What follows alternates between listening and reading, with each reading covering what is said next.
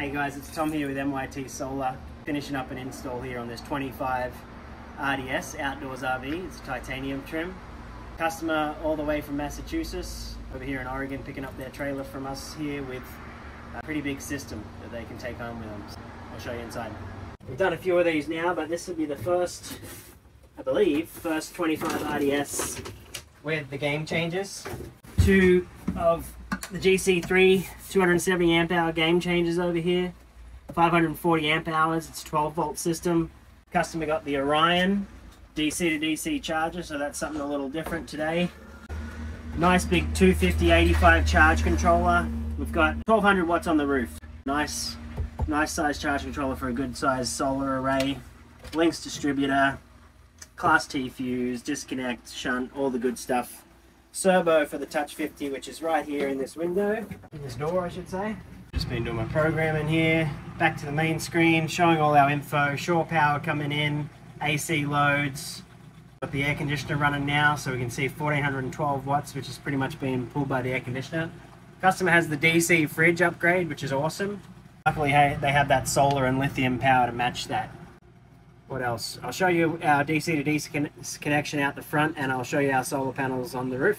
Alrighty, customer wanted that Orion, that DC to DC charger. What that's going to do, tomorrow when they pick up the trailer, we're going to run a line of cable through their truck with a connector on it, which will be the opposite of this.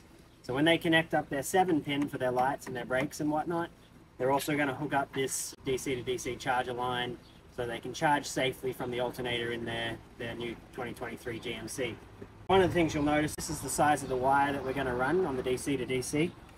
We're going to use 4-gauge wire.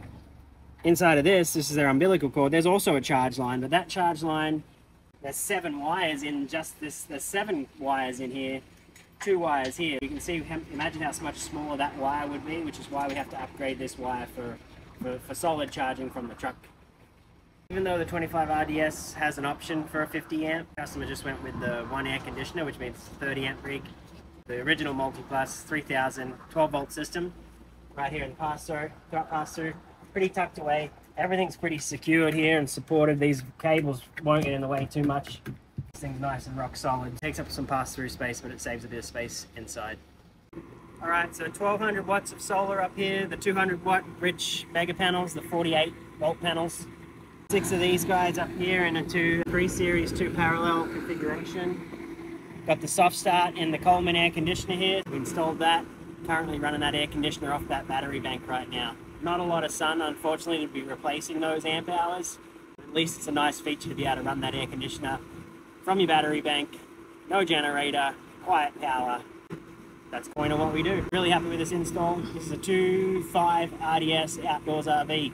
We're MYT Solar, and if there's any way we can help you with any of your solar needs. If you've got an outdoors RV, great. We love to specialize in those, but we can help you with any solar project. Shout out.